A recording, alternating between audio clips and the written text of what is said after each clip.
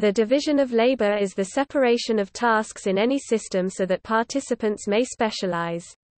Individuals, organizations, and nations are endowed with or acquire specialized capabilities and either form combinations or trade to take advantage of the capabilities of others in addition to their own. Specialized capabilities may include equipment or natural resources in addition to skills and training, and complex combinations of such assets are often important, as when multiple items of specialized equipment and skilled operators are used to produce a single product. The division of labor is the motive for trade and the source of economic interdependence. After the Neolithic Revolution, pastoralism and agriculture led to more reliable and abundant food supplies, which increased the population and led to specialization of labor, including new classes of artisans, warriors, and the development of elites. This specialization was furthered by the process of industrialization, and Industrial Revolution-era factories.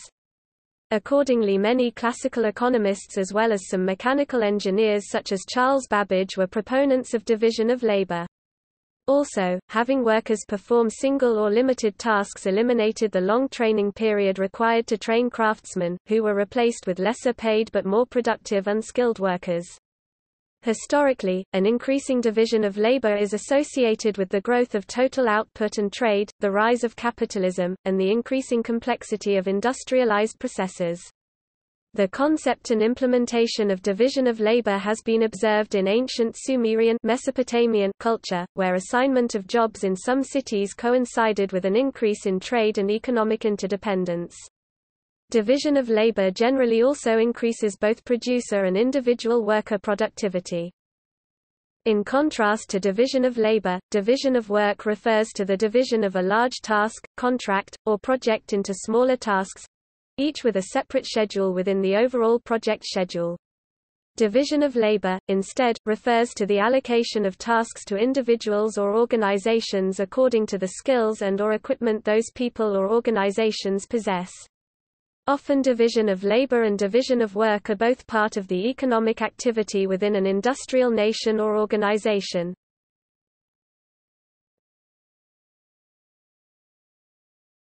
Topic: Theorists.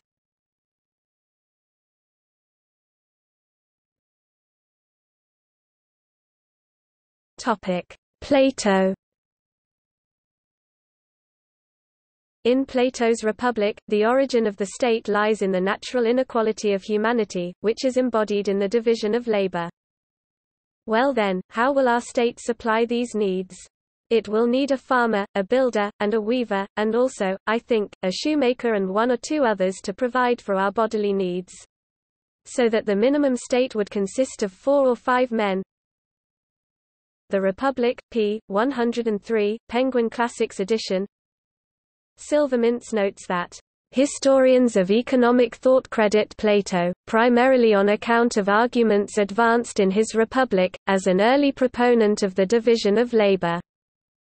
Notwithstanding this, Silvermints argues that, while Plato recognizes both the economic and political benefits of the division of labor, he ultimately critiques this form of economic arrangement insofar as it hinders the individual from ordering his own soul by cultivating acquisitive motives over prudence and reason.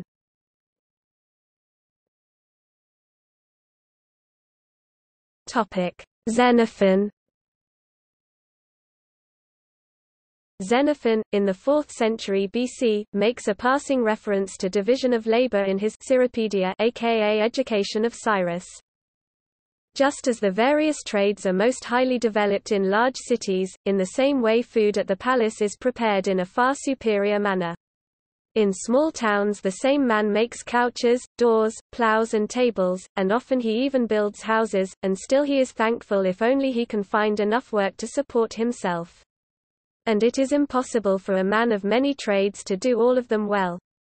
In large cities, however, because many make demands on each trade, one alone is enough to support a man, and often less than one. For instance, one man makes shoes for men, another for women. There are places even where one man earns a living just by mending shoes, another by cutting them out, another just by sewing the uppers together, while there is another who performs none of these operations but assembles the parts. Of necessity, he who pursues a very specialized task will do it best.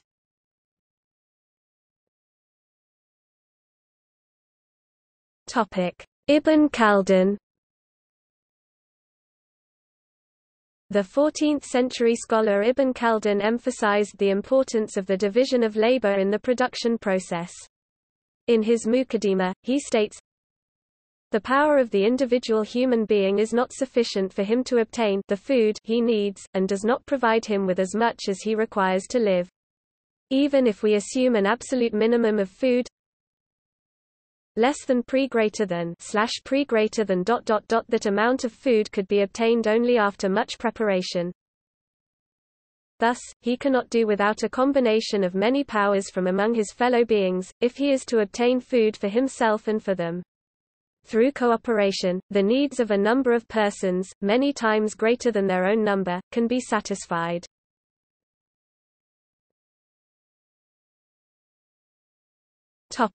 William Petty. Sir William Petty was the first modern writer to take note of division of labour, showing its existence and usefulness in Dutch shipyards. Classically, the workers in a shipyard would build ships as units, finishing one before starting another. But the Dutch had it organized with several teams, each doing the same tasks for successive ships. People with a particular task to do must have discovered new methods that were only later observed and justified by writers on political economy. Petty also applied the principle to his survey of Ireland. His breakthrough was to divide up the work so that large parts of it could be done by people with no extensive training.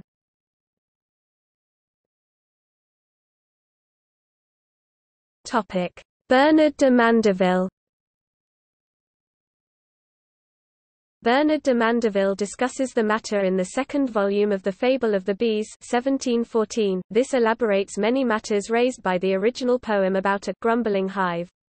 He says, "But if one will wholly apply himself to the making of bows and arrows, whilst another provides food, a third builds huts, a fourth makes garments, and a fifth utensils, they not only become useful to one another, but the callings and employments themselves will in the same number of years receive much greater improvements, than if all had been promiscuously followed by every one of the five."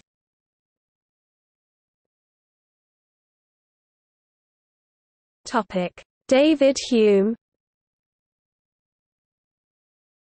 When every individual person labors apart, and only for himself, his force is too small to execute any considerable work, his labor being employed in supplying all his different necessities, he never attains a perfection in any particular art, and as his force and success are not at all times equal, the least failure in either of these particulars must be attended with inevitable ruin and misery. Society provides a remedy for these three inconveniences. By the conjunction of forces, our power is augmented, by the partition of employments, our ability increases, and by mutual succor we are less exposed to fortune and accidents. 'Tis by this additional force, ability, and security, that society becomes advantageous.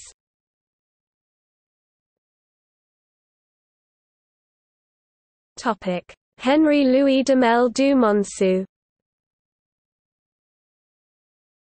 In his introduction to Art de l'Épinglier, The Art of the Pin Maker, 1761, Henri-Louis du Monceau writes about the division of this work. There is nobody who is not surprised of the small price of pins, but we shall be even more surprised, when we know how many different operations, most of them very delicate, are mandatory to make a good pin. We are going to go through these operations in a few words to stimulate the curiosity to know their detail. This enumeration will supply as many articles which will make the division of this work. The first operation is to have brass go through the drawing plate to calibrate it.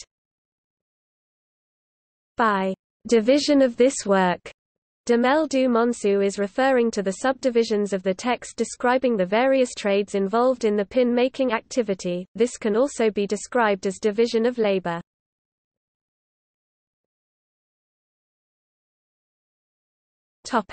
Adam Smith.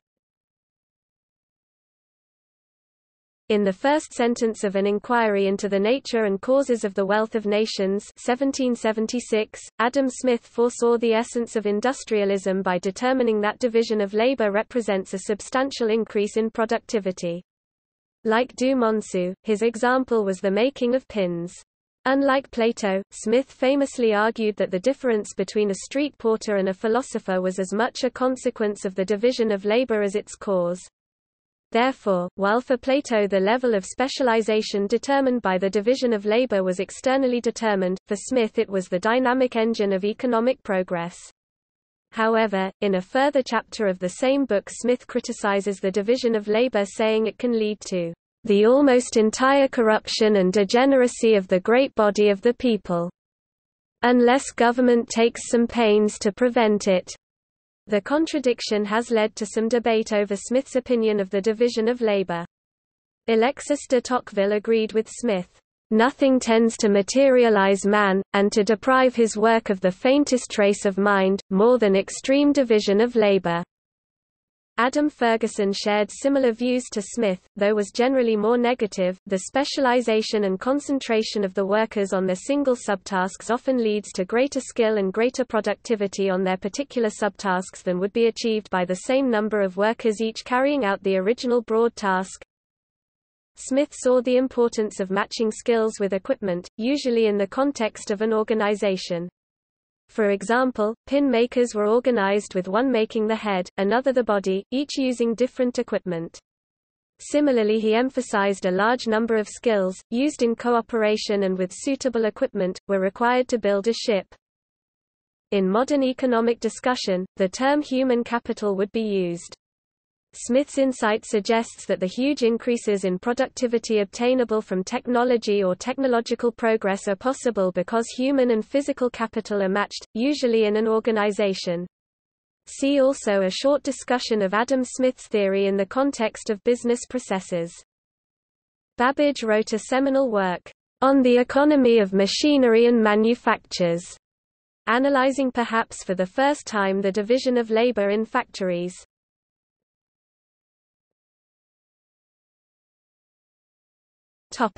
Immanuel Kant. In The Groundwork of the Metaphysics of Morals 1785, Kant notes the value of the division of labor. All crafts, trades and arts have profited from the division of labor, for when each worker sticks to one particular kind of work that needs to be handled differently from all the others, he can do it better and more easily than when one person does everything. Where work is not thus differentiated and divided, where everyone is a jack of all trades, the crafts remain at an utterly primitive level.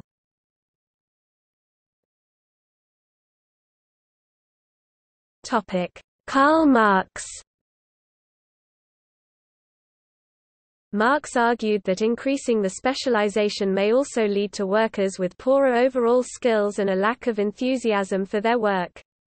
He described the process as alienation. Workers become more and more specialized and work becomes repetitive, eventually leading to complete alienation from the process of production. The worker then becomes depressed spiritually and physically to the condition of a machine. Additionally, Marx argued that division of labor creates less skilled workers. As the work becomes more specialized, less training is needed for each specific job, and the workforce, overall, is less skilled than if one worker did one job entirely. Among Marx's theoretical contributions is his sharp distinction between the economic and the social division of labor.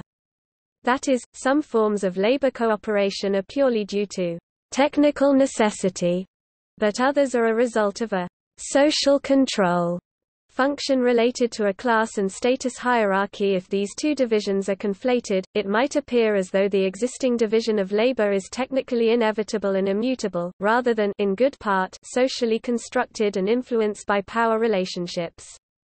He also argues that in a communist society, the division of labor is transcended, meaning that balanced human development occurs where people fully express their nature in the variety of creative work that they do.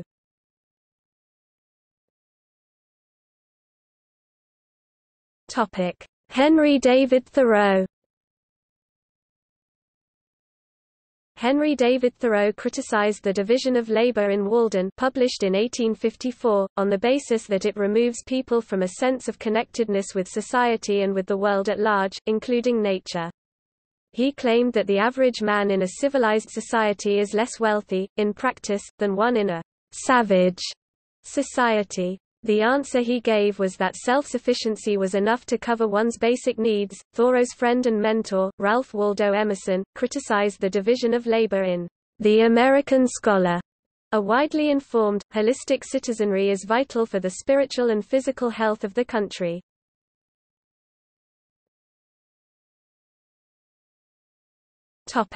Émile Durkheim.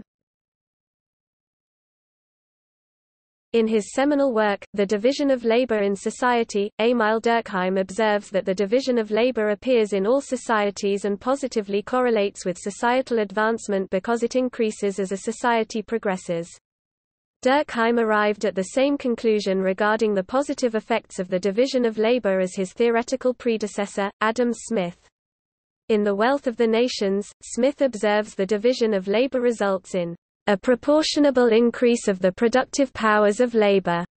While they shared this belief, Durkheim believed the division of labor applied to all biological organisms generally, while Smith believed this law applied only to human societies. This difference may result from the influence of Charles Darwin's On the Origin of Species on Durkheim's writings. For example, Durkheim observed an apparent relationship between the functional specialization of the parts of an organism, and the extent of that organism's evolutionary development, which he believed extended the scope of the division of labor so as to make its origins contemporaneous with the origins of life itself, implying that its conditions must be found in the essential properties of all organized matter. Since Durkheim's division of labor applied to all organisms, he considered it a natural law, and worked to determine whether it should be embraced or resisted by first analyzing its functions. Durkheim hypothesized that the division of labor fosters social solidarity, yielding a wholly moral phenomenon that ensures mutual relationships among individuals. As social solidarity cannot be directly quantified, Durkheim indirectly studies solidarity by classifying the different types of law to find the different types of social solidarity which correspond to it. Durkheim categorizes criminal laws and their respective punishments as promoting mechanical solidarity, a sense of unity resulting from individuals engaging in similar work who hold shared backgrounds, traditions, and values, and civil laws as promoting organic solidarity, a society in which individuals engage in different kinds of work that benefit society and other individuals. Durkheim believes that organic solidarity prevails in more advanced societies, while mechanical solidarity typifies less developed societies. He explains that, in societies with more mechanical solidarity, the diversity and division of labor is much less, so individuals have a similar worldview. Similarly, Durkheim opines that in societies with more organic solidarity, the diversity of occupations is greater, and individuals depend on each other more, resulting in greater benefits to society as a whole. Durkheim's work enabled social science to progress more efficiently in the understanding of human social behavior.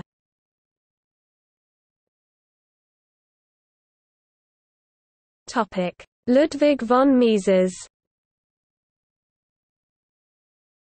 Marx's theories, including the negative claims regarding the division of labor, have been criticized by the Austrian economists such as Ludwig von Mises. The main argument here is the economic gains accruing from the division of labor far outweigh the costs. It is argued that it is fully possible to achieve balanced human development within capitalism, and alienation is downplayed as mere romantic fiction.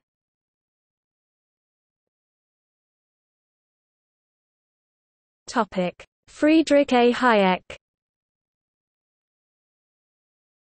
In The Use of Knowledge in Society, Friedrich A. Hayek states, "The price system is just one of those formations which man has learned to use, though he is still very far from having learned to make the best use of it, after he had stumbled upon it without understanding it. Through it not only a division of labor but also a coordinated utilization of resources based on an equally divided knowledge has become possible. The people who like to deride any suggestion that this may be so usually distort the argument by insinuating that it asserts that by some miracle just that sort of system has spontaneously grown up which is best suited to modern civilization. It is the other way round. Man has been able to develop that division of labor on which our civilization is based because he happened to stumble upon a method which made it possible. Had he not done so, he might still have developed some other, altogether different, type of civilization, something like the state of the termite ants, or some other altogether unimaginable type.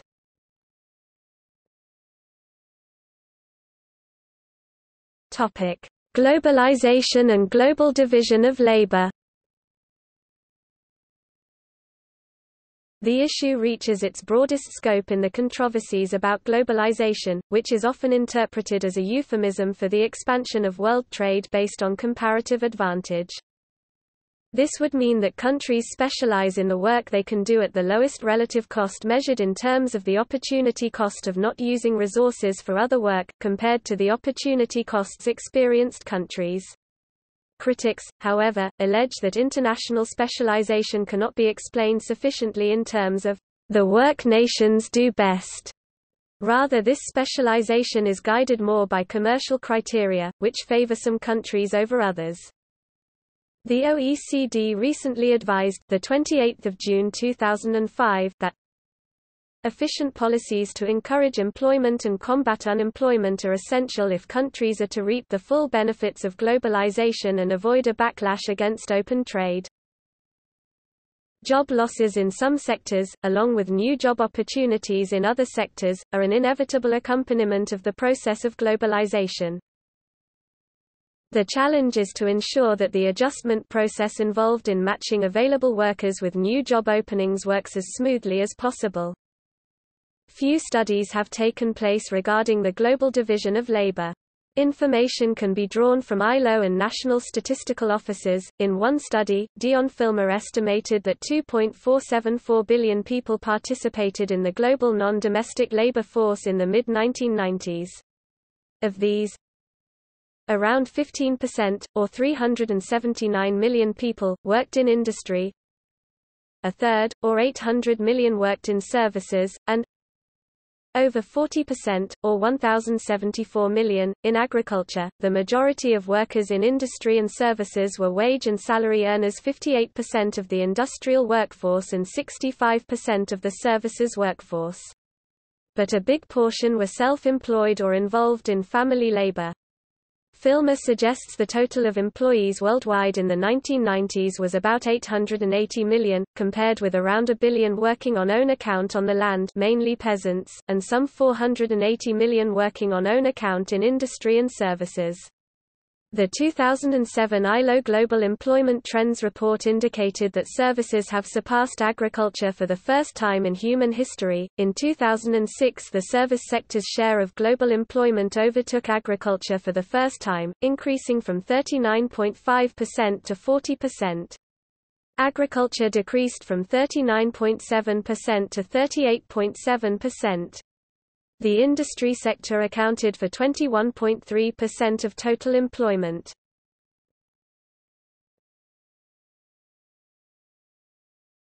Topic: Modern debates.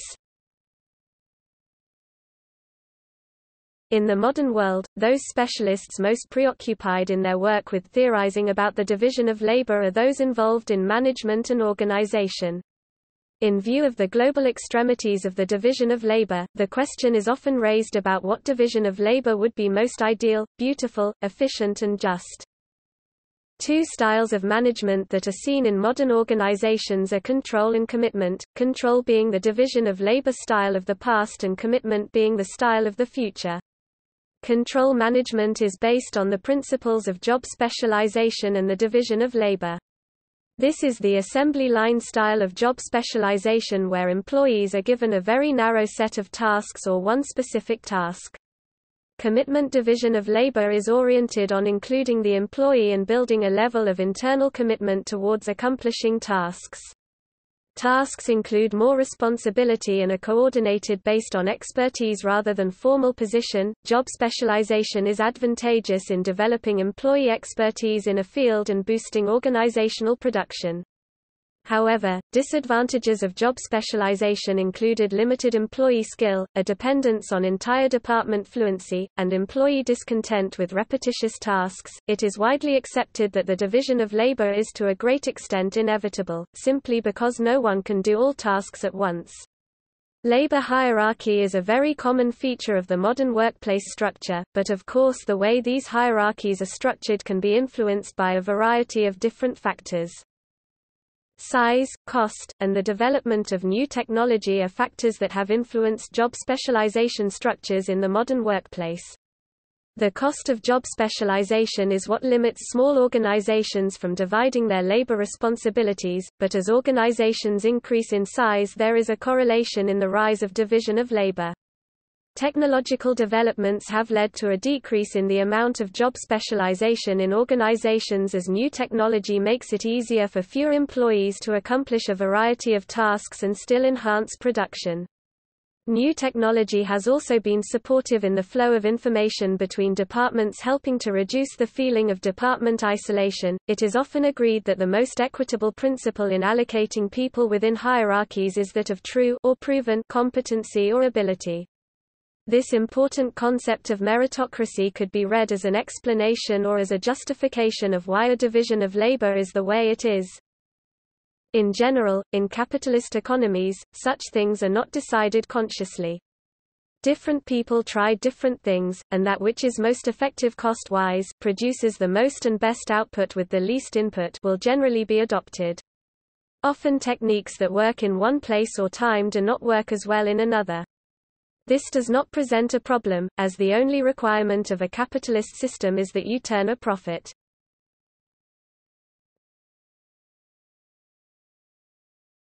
Topic: Limitations. Adam Smith famously said in The Wealth of Nations that the division of labor is limited by the extent of the market.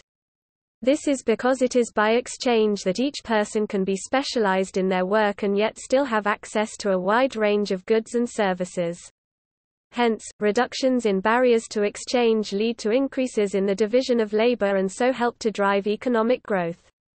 Limitations to the division of labor have also been related to coordination and transportation costs. There can be motivational advantages to a reduced division of labor, which has been termed job enlargement and job enrichment.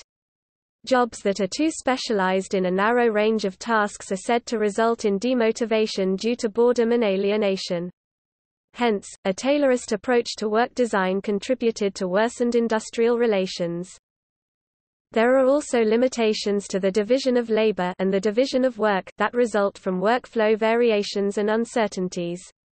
These help to explain issues in modern work organization, such as task consolidations in business process re-engineering and the use of multi-skilled work teams. For instance, one stage of a production process may temporarily work at a slower pace, forcing other stages to slow down. One answer to this is to make some portion of resources mobile between stages, so that those resources must be capable of undertaking a wider range of tasks. Another is to consolidate tasks so that they are undertaken one after another by the same workers and other resources. Stocks between stages can also help to reduce the problem to some extent but are costly and can hamper quality control. Note also that modern flexible manufacturing systems require both flexible machines and flexible workers. In project-based work, the coordination of resources is a difficult issue for the project manager as project schedules and resulting resource bookings are based on estimates of task durations and so are subject to subsequent revisions.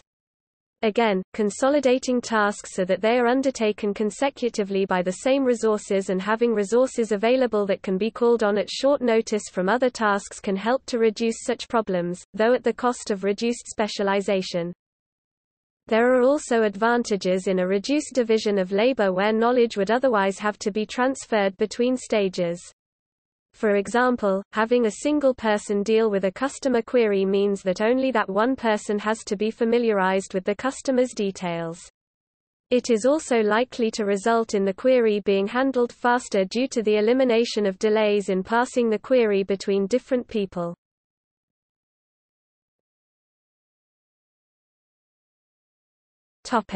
Gendered division of labor. The clearest exposition of the principles of sexual division of labor across the full range of human societies can be summarized by a large number of logically complementary implicational constraints of the following form: if women of childbearing ages in a given community tend to do X, e.g., preparing soil for planting, they will also do Y, e.g., the planting, while for men the logical reversal in this example would be that if men plant they will prepare the soil. Entailment theory and method, a cross-cultural analysis of the sexual division of labor. By White, Brudner and Burton 1977, Public Domain, using statistical entailment analysis, shows that tasks more frequently chosen by women in these order relations are those more convenient in relation to childrearing. This type of finding has been replicated in a variety of studies, including modern industrial economies. These entailments do not restrict how much work for any given task could be done by men, e.g., in cooking, or by women, e.g., in clearing forests, but are only least effort or role-consistent tendencies. To the extent that women clear forests for agriculture, for example, they tend to do the entire agricultural sequence of tasks on those clearings. In theory, these types of constraints could be removed by provisions of child care, but ethnographic examples are lacking.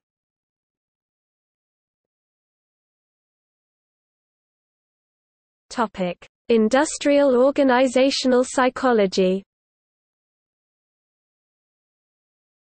Job satisfaction has been shown to improve as an employee is given the task of a specific job. Students who have received PhDs in a chosen field later report increased satisfaction compared to their previous jobs.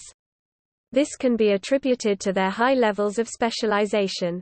The higher the training needed for the specialized job position, the higher is the level of job satisfaction as well, although many highly specialized jobs can be monotonous and produce high rates of burnout periodically. See also